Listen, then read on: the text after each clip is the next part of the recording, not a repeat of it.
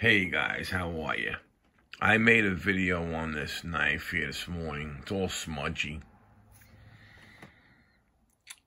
A friend of mine owned it and he broke the tip off, so he reprofiled it.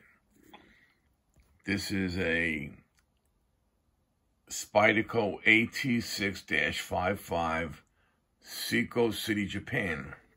Now, the reason I'm taking down the other one was because I said I've seen these sell for $400 and $250 and $130, and I did. I saw it. But the thing is, I don't know if the person who sold it was a thief and he just happened to catch a fish that didn't know better. I have to do more research because I'm definitely not an aficionado on knives.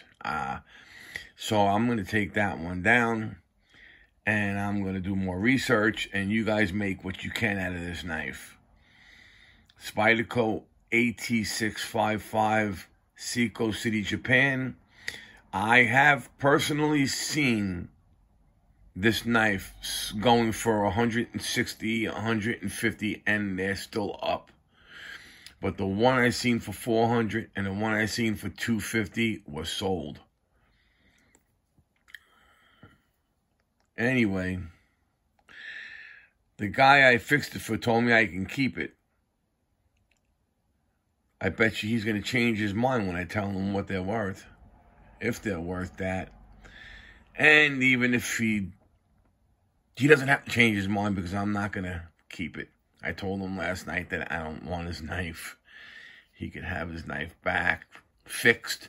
The whole idea was to fix the man's knife. It wasn't to keep it because it was worth a few dollars. At my age, money means dong, nothing. All right, people, take care, man. Have a great day.